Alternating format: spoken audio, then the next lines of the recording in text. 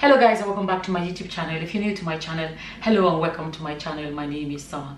In this video, I'm going to share with you guys this particular news. It was on Punch News that I read this news of Adeboye saying that those that do not win souls will not make it to heaven. Let me actually say exactly how it is on Punch News. Then I told him he was not going anywhere. I said if he fails to win souls to God's kingdom, he may not enter heaven. He was shocked. Eventually, he sprang into action, asked me to accompany him to some of his friends. No heaven for non-soul winners, says Adeboye. I'm going to read you guys a lot of comments. I actually saw a lot of my subscribers there leaving comments as well. I'm going to read these comments, and I really want you guys to patiently listen to these comments, right? So this comment says, it sounds funny to hear that man wins souls. No man can do that but God Almighty himself. We are to preach and witness to the people. It is left for God to man our audience.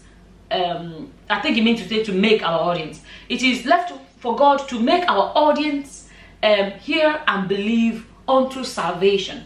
And this one says soul winning equals migration. The modern church is just full of members migrating from one place to another. Let's be honest, a lot of people in Nigeria are already church people. Let me put it like that. You hardly find a household where they don't go to church, or else there may be Muslims. So in most cases, let's be honest, this person is making a lot of sense. That is basically go and convert other people's church members to our church members. That's why you see a lot of preachers that they go to a community and they are preaching. They tell you to come to their church. You rarely hear them say find a church where God is being worshipped and go there. In the time of the apostles, they say church, the church in Lagos, the church in Benin, the church in it was not branches here. I've shown video pictures here where one building had how many different denominations in one, about 7 churches in one building, and we're calling the same God and quoting the same Bible. You understand? So you see that it has become a business. When you see that building, basically what you're seeing is a building with different businesses. It's normal for a building to have several businesses, but for a building to have different churches preaching the same Bible, why can't they all be one? Okay, let me just read comments. And this one says, is there a difference between soul winning and church marketing? It says the focus of soul winning is the reconciliation of man to God and careless about where they worship afterwards, right? And the focus on church marketing is on numeric growth to generate more income from tithes and offerings. Jesus never collected tithes and offerings from sinners to reconcile them to God. And then he says, RCCG plants churches just to grow income. Another one says, soul winning in Nigeria is about snatching other Christians from other denominations to bring them to your church. Even if you tell RCCG winners, MFM, Christ Embassy that you are already a Christian, they will still say you need to come to their shrines before you are saved. Soul winning is truly by your lifestyle. People will listen and follow you when they see the kind of life you are living and the positive impact you are doing in the society. Self-righteous and too much religion will never attract a person that truly wants to repent. When the absence of the Holy Spirit is obvious, in some churches, they go their way to get people to come to church diabolically. Finally, soul winning is the job of the Holy Spirit, not humans. And he wrote another one and says, so where is the place of salvation in redemption? It is all about money and nothing else. They are losing more and more money from tithes and offerings because people are now seeing the fraud of these churches. Keep quoting Proverbs and Malachi out of context.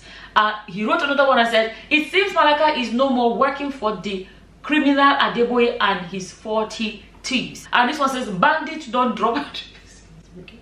And this one says, And this one says, bandits don't drop threat. This one says, and no heaven for any daddy GO who is collecting money from politicians to deceive their followers. No heaven for anyone who cannot speak out against injustice and crime against humanity. And this one says, you pastors goes to Aso Rock to see the president, yet none of you have won him to Christ. Or is Buhari not a soul to be won to church? And this one says, the custodians of heaven's gates have spoken. And this one says, so says heaven's gatekeeper. And this was how many souls did the thief on the cross win? Abi, he didn't make heaven. And this was it's only God that can decide the fate of any man.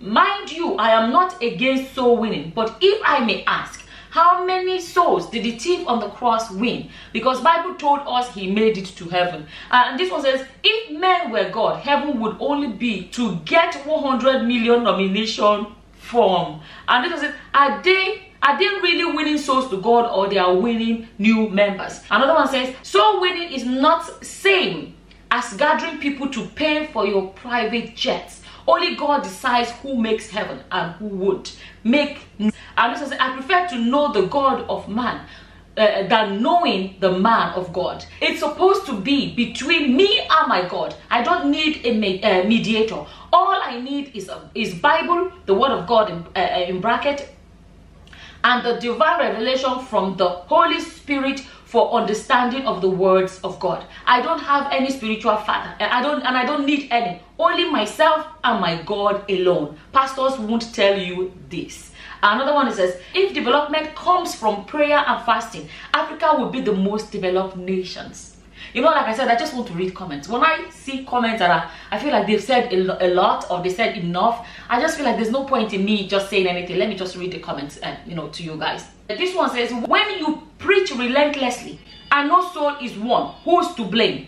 Because you see, he didn't even say if you didn't preach, because preaching and winning are two different things. I really hope it's making sense, because you can't really force people to become Christians. The one you have control over is speaking to people. You don't have control over whether they will accept and the souls will be won or not. You don't have control over that. And this is it. When you preach relentlessly and no soul is won, who's to blame? Me think our duty as believers is to reach out to the lost. It is the duty of the Holy Spirit to convict sinners of their sin. And this one says, have said it before and I'll say it again. Religious jingoism has really affected us in this country. Despite our prayers, the rate by which poverty is trending is nothing to write home about. We need to wake up from this unscrupulous delirium. And this one says, so if you stay away from sin and live a righteous life but didn't win any soul, hellfire awaits you. Wow. Edit. Most of those who thought they won souls actually won church members. Winning someone over to your church isn't soul winning. And this one says the man that once said about 8 to 10 years ago, only 20 people will make it to heaven at the Redeemed Conference. Did he really say that? I don't know. If any of you know if he really said that, you can leave comments. And this one says very soon he will be giving heaven tickets to his church members. And this one says, winning souls in my country is meeting another Christian, convincing them to leave their original place of worship to become a member in their church. They will tell you that your church is not Bible believing church. Come to theirs, who are the originator and author of the Bible. So like I said, there's so much in those comments. I don't think I want to make this video longer than that, but let me actually address this. There were people that were leaving comments and said, hey, you're quoting them out of context. They quoted them out of context and all of that. But my problem with people that leave comments like that, sometimes I get comments like that in my comment section. You see, when there is an open platform, everybody's sharing their opinion or saying how they feel about something. Coming to say you're quoting somebody out of context is not the right way to address it. If you say somebody is quoted out of context, then why don't you play that role of actually correcting the whole thing and putting it in the context you're claiming that they misquoted? I always get that people say you're quoting somebody out of context and they would never actually produce the real context of the thing. I don't know why, but I feel like that's another way people like to, discredit a story that is out there. I'm saying it now. If there's ever any conversation going on, even in my comment section, and you say that, because I haven't seen the video where this preaching was done, and it's in the news. Punch News is a reputable newspaper in Nigeria. Some Punch News has existed before some people were born, so they are not. They didn't start today. You understand? So, but I didn't see the video where he said it. But if somebody is going to say he's quoted out of context, the least you can do is provide a link and say this is the video. Let people actually go and check it for themselves, or then correct the so-called context so that people can okay, this is what it is. They never. A lot of people always do that, but they never tell you, okay, this is actually what it was said. This was actually what was said, to actually prove that that person was quoted out of context. So at the end of the day, I think it's another video. Like I said, I'm not going to say much in it, but what I see is Nigerians are no longer at that generation of you don't question, you don't speak up, you know, idolizing pastor as if he's a god that people cannot say, no, that's the way you talk, no, correct. I've made a video here where I show that where there'll be separation of the goats from the sheep, and then it will say, you when I was hungry you didn't feed me, when I was naked you didn't clothe me, when I was this thirsty you didn't give me something to drink, and all of that. And he said that those that did, he will say, welcome into my kingdom. It is those that didn't do that. You know, there are Bible verses. If a pastor wants to say something, he can show you from the Bible, you know, where he's coming from. Unfortunately, a lot of them have been lifted higher than even God himself, that they are beginning to basically rewrite the Bible. They, when I say this, is when they say stuff without even bothering to show you biblical backup for what they are saying,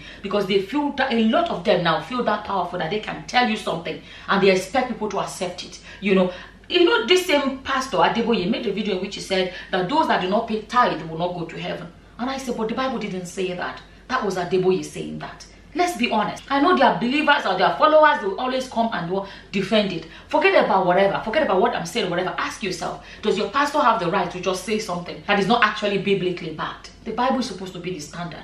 Not your pastor cannot start to change things and say what's not in the Bible. Like I said, you know, I made a video also. I've said that this generation is already showing people what is to come. People are beginning to, you know, be confident and bold. When I say bold, not bold, you know, have the, you know, the boldness to come up and say, no, pastor, that's the way you talk, no, correct. People are beginning to realize that they too can speak and they can spare, you know, share their own opinions about, you know, whatever a pastor is saying up there, because they have the Bible and the Bible is the guide, and people are refusing to be misled. And like I've said in some of my videos, this generation is nothing. Our father's generation, our mother's generation, they don't ask questions. Everything pastors they said, you know, they took it whatever way they said it. But this generation begin to show that people are wiser, people are like biblically more knowledgeable, people are picking up the Bible and reading. If people have come far from that generation, then imagine the next generation, how it's going to be. It will not remain the same forever. So at the end of the day, if any pastor is going to say something, they should make sure that they're speaking from the Bible, not just something from their own, you know, the top of their own heads. I think I'll leave today's video here.